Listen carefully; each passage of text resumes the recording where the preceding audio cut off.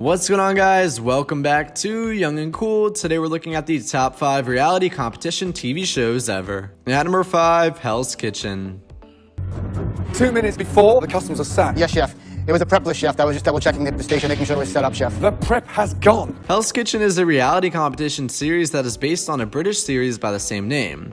It started airing in 2005 and is hosted by celebrity chef Gordon Ramsay. The series is unique because of the fact that most seasons divide the contestants up into 2 different teams and pit them against one another, which really amps up the drama and suspense of the series. The series has the 2 teams working as the crew in a restaurant kitchen. These contestants are competing for the job as the head of a restaurant, so the stakes are definitely high. Between the interesting premise and the fact that Gordon Ramsay is the host of the series, it's no surprise that this show was one of the most popular on IMDb. At number 4, RuPaul's Drag Race. No, you're the one that's upset. I'm not upset. Do I look upset to you? RuPaul's Drag Race is a competition series that began airing back in 2009. The series is hosted by RuPaul and brings together talented drag performers from all over the country in order to compete with one another to be named the biggest drag superstar in the country. Contestants on the series compete in a number of different solo and group challenges throughout the course of the series and are eliminated one by one as the series goes on. At the end, one of them is finally chosen by the panel of judges and receives a prize of $100,000. At number 3, The Challenge. That I did that for me. First of all, you're not gonna call me a bitch. We're not gonna do that. Okay, you're not gonna call me a bitch because I can turn that up. As long as you're pathetic. The Challenge is a reality TV series that has been airing on MTV since 1998. Considering this series has such a long history in the world of reality TV, it's easy to see how it's one of the most popular reality competition shows on IMDb. The series started out as a spin-off of 2 of MTV's popular reality shows, Road Rules and The Real World. The show would bring together past contestants from those 2 shows and would divide the contestants up onto teams, then have them compete in physical challenges against one another. Over the years, the show has expanded to feature new contestants and people that have appeared on other MTV shows. At number 2, Survivor. These are both hidden immunity idols. Any votes cast for Ty or Aubrey will not count.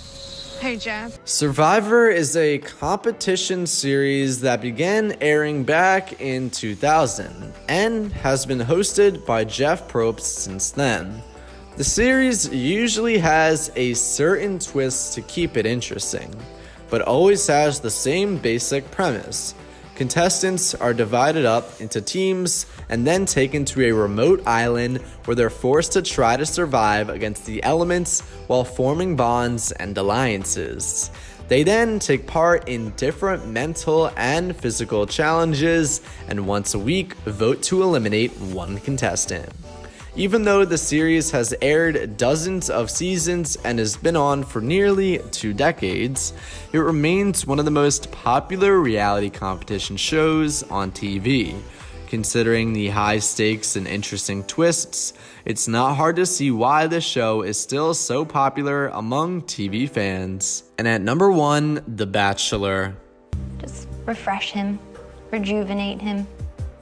I don't know if he's ever skinny dipped with a model before. It could be fun. The Bachelor is a dating and relationship themed competition series that began to air in 2002 and has spawned multiple spin-off series like The Bachelorette and The Bachelor in Paradise. So it's definitely no surprise that this reality series is so popular.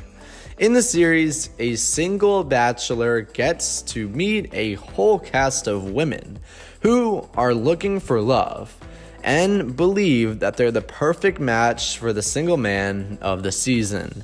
He goes on dates and gets to know each of them throughout their time together, and each week he chooses someone who he's just not feeling to send home.